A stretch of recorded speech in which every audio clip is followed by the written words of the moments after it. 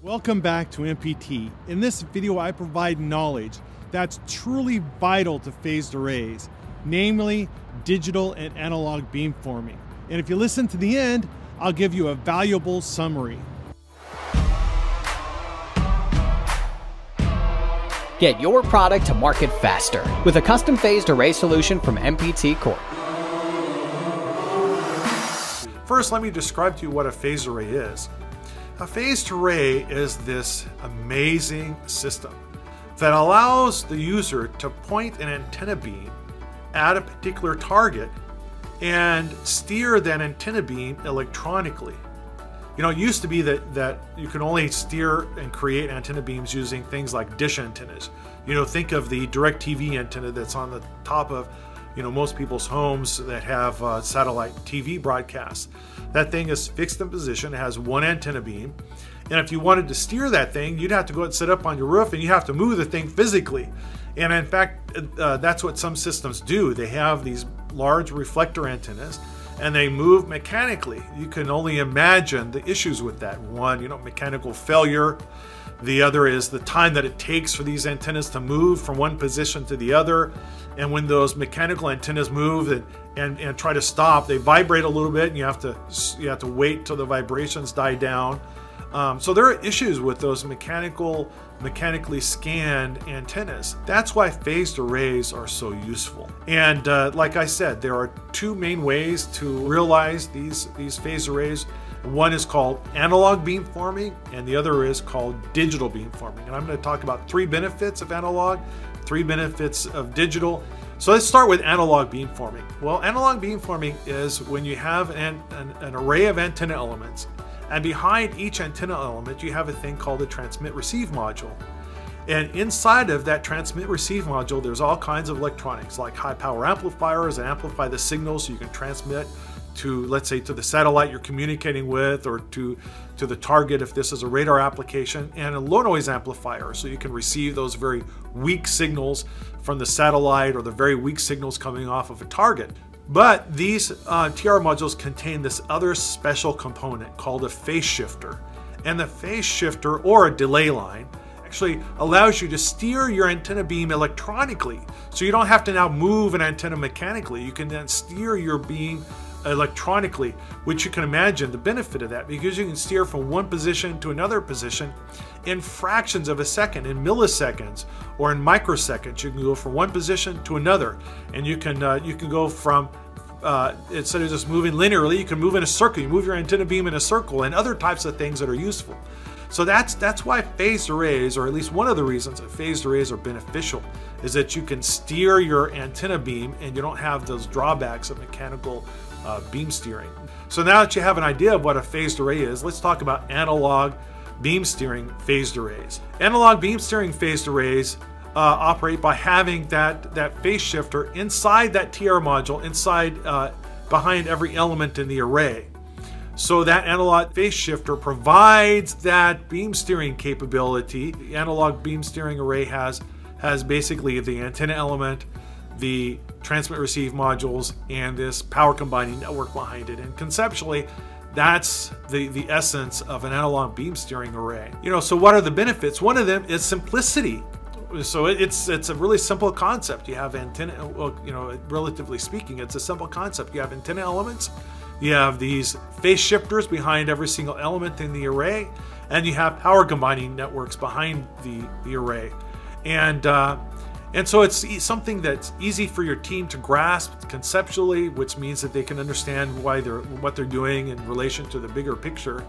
Another benefit of analog beam steering arrays is that the digitizing that occurs, the analog to digital conversion and digital to analog conversion that happens, it happens remotely and centralized. It's not distributed in the array. Instead, there's a separate box that's some distance away from the face of the array that contains one or more, maybe as many as 10 or 20 digitizing channels that convert the analog signal into digital signals so that they can be processed by the rest of the system.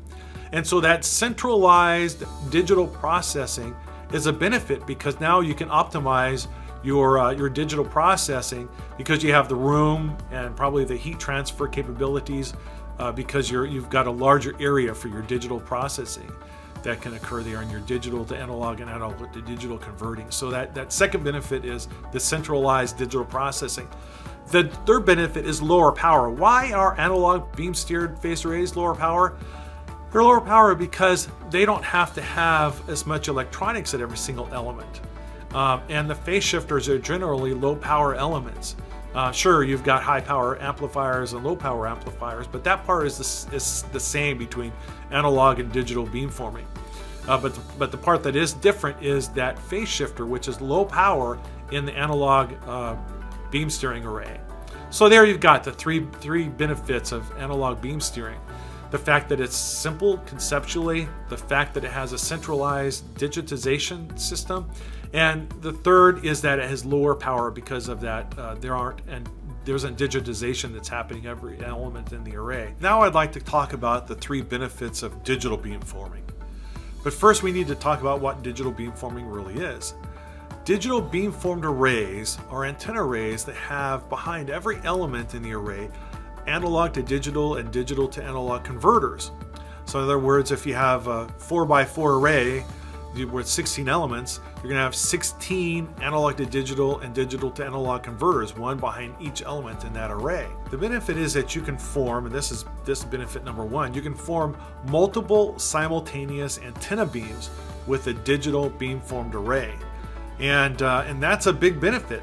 Let's say you want to track 3 LEO satellites, a geostationary satellite, and a UAV, and communicate with all of those at the same time. With the digital beamforming array, you can do that and have a beam dedicated to each one of those.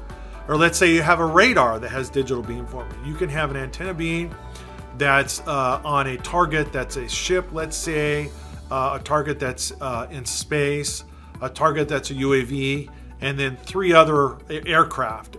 And you can have many more targets than just those that I mentioned with digital beamforming. So you can see there are applications both in communication systems and in radar with digital beamforming. The second benefit of digital beamforming is that you can have super resolution. What that means is that instead of having a limit of maybe a 5 or 6 bit phase shifter like the analog beamforming array does, with digital beamforming you can have resolution of phase down to tenths of a degree. Whereas in an analog beamforming array, maybe you have a resolution down to 5 degrees or maybe 2.5 degrees. But with the digital beamforming, you can have tenths of a degree resolution on your phase control at every single element. And that means that you can have beam positions that are very high accuracy.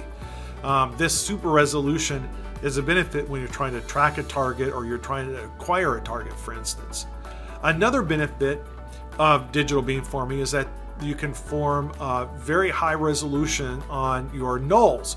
Antenna patterns have nulls where the signal level drops, and those nulls are often very high Q, which means you have to adjust your phase with very high accuracy in order to really position the nulls in the positions that you need to.